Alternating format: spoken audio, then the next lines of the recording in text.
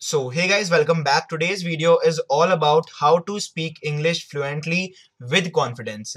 And First of all, this video is in English for the obvious reason. And this video is for all of those students who can read and write English and can't able to speak English fluently with the other person and can't conversate. So, these are the tips which I used to follow to improve my English speaking skills gradually, because this is a gradual process. You can't just improve your English in just a night. You need to practice a lot, and that practice will takes you to the next level of speaking English. And one disclaimer again, that I'm not a pro in speaking English. I'm also just you, like you guys. I'm also improving my spoken English by practicing these tips, which today I'm gonna share with you. So now let's get started. But before that, if you haven't subscribed to my channel Success with Sanskar yet, just go ahead, click on that subscribe button, and for more such videos, just press that bell icon also, because whenever I will upload new video, you will get instant notification of that video. Now let's get towards our video. So first, let's talk about to be noted point which you should note before starting your practice of spoken English. So the first point is, why to learn spoken English? That what's the need to learn English when we already know our mother tongue Hindi and we can conversate in Hindi with other people? So that's the genuine point, yes. But why we need to learn English? Because English is the widely accepted language. Because if you visit any country outside India, they high chances are that the person there know English. Because for let's take an example, if you visit France and the person there speaks French, so and you know Hindi, so how you can conversate that person? High chances are that that the person there already know English. So if you also know English, you can conversate with that person in English. So what's the common way to conversate there is English. So that's why the first reason is that widely accepted language is English, because you can conversate with any country's person in English irrespective of their mother tongue language. Okay, now the second reason is that the harsh reality of today's world, that if you have knowledge but you don't know how to express that knowledge in English, then according to the companies you are useless. Yes, that's the harsh reality. If you know how to speak English fluently and you have little knowledge than the other person who knows better than you, but he can't able to speak in English, so high chances are that the company will hire you, not that person. So it's the harsh reality, and I'm not in a support of this, because it's just a language. We don't have a right to judge someone on their English spoken skills, but today's world is all about this only. So these are the main reasons which convince us to learn spoken English. Now second is, yeah, that how we can speak in English is the confidence. Because if you lacks confidence, you can't able to speak in front of around 10 to 15 people. Let's leave 10 to 15, you can't able to speak in only 2 to 3 people also. So what you need to first do is to develop confidence. You can relate this with your life also, because if you are at home alone, you are alone at your home, you can speak English very confidently without any issue. You can speak, okay. But when there's a turn to speak in front of around 2 to 3 people, so you can't able to speak a single word, you can't utter a single word. So that's what is the importance of confidence, because there is a sudden drop of confidence if you are in front of around 2 to 3 person only.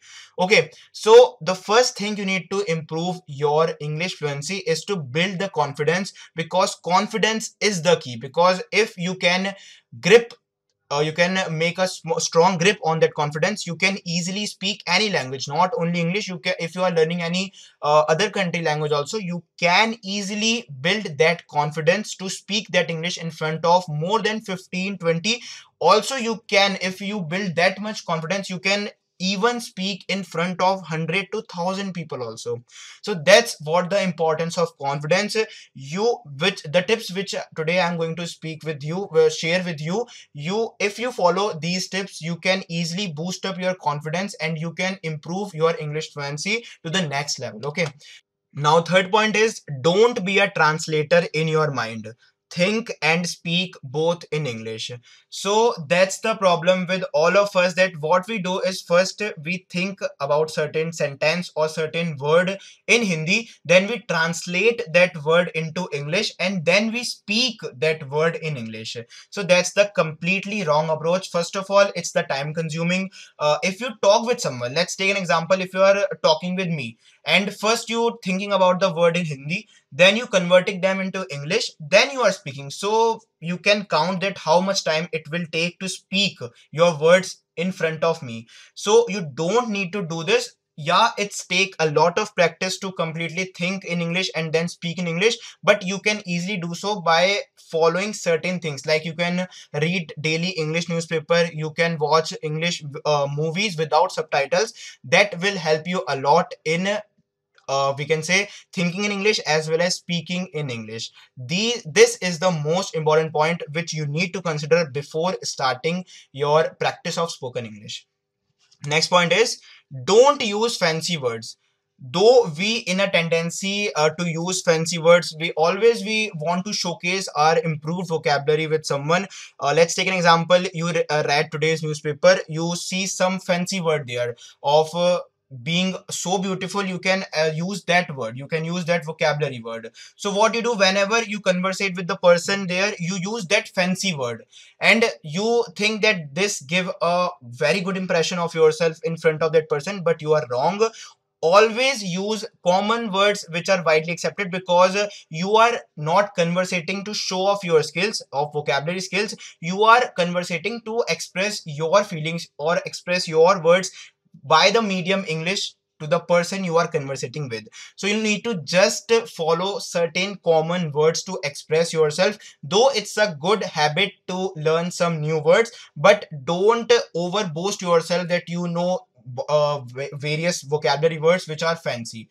No, don't do this. Just use common words. If you see certain podcasts or certain important talks on YouTube, you are able to see that the person there always use common words. So that what you need to do if you even conversating with some person. Okay, next point is, don't be in a hurry to speak. What we do, it's I'm also doing this at the early stage, that I always speak in a hurry. Whenever I speak in English with someone, I always in a hurry, I keep my pace fast, so that the person there don't notice if I do something wrong or I spoke something wrong grammar. Okay, so you need to just take care that you have to keep your pace low, always speak slowly, so that you can always remember some new words whenever you speak, whenever you conversate. And if you keep your pace low, the person which you are conversating with have a good impression that yeah, you have a good English speaking skills and you are conversating in a very good manner, and what you're trying to express or what you're trying to explain that person, the person can easily understand that thing. So always keep your pace low to improve your efficiency in English spoken language. Okay, so now let's talk about step-by-step guide which you need to follow in your daily life to improve your English fluency. But first of all, remember one thing, that learning spoken English and speaking English fluently is not a day-to-day task. You need to follow this on your daily basis. These tips are the crucial tips which you need to follow to improve your spoken English. Whatsoever English I'm speaking today is resultant of these tips which I follow in my early life. So you need to also follow these tips which will help you in building that confidence, building that structure of the paragraph which you are going to speak in a conversation with someone. Okay, so the first thing is, talk to yourself in English on any topic. So what you need to do is take any topic. For example, if you are going to purchase any smartphone or a laptop, just take it an example and just speak on that with yourself. You can do so by sitting in front of mirror also. You can do so by just recording yourself. Okay, so you need to just talk about any topic for around 3 to 4 minutes. Don't worry about grammar. So if you are the person who thinks about grammar while speaking English, that's the wrong approach, because in starting we are not perfect to speak English with the grammatical proficiency. So you need to just speak in English. Whatsoever words are coming in your mind, just spoke that words on any topic. Okay, so that will help you grow some sort of confidence, which will help you in the later stage. Okay, so first step is to just speak with talk with yourself to improve your confidence. And you can take any topic, okay, any day-to-day topic, your school life, your college life, any topic you can take, and just speak off on to that topic for around 2 to 3 minutes. Okay, so now second point is record your voice in sound recorder, and it's one of the crucial point for improving yourself. Okay, so whenever you speak to yourself, whenever you talk to yourself on any topic, just hold your smartphone in your hand and record your voice. So what's the importance of this point? That whenever you record your voice, and after recording it, when you listen it, you are able to judge that what mistakes are you committing in speaking English. So whenever you do this practice, you came to know that there are certain mistakes, and after knowing that mistakes, you can improve that, and after improving these mistakes on a daily basis, you can improve your spoken English a lot. And that's what I do a lot to improve my English speaking skills gradually, and that's one of the crucial steps which you need to follow to improve your also. Okay, so now third point is quite interesting, and I used to do this a lot.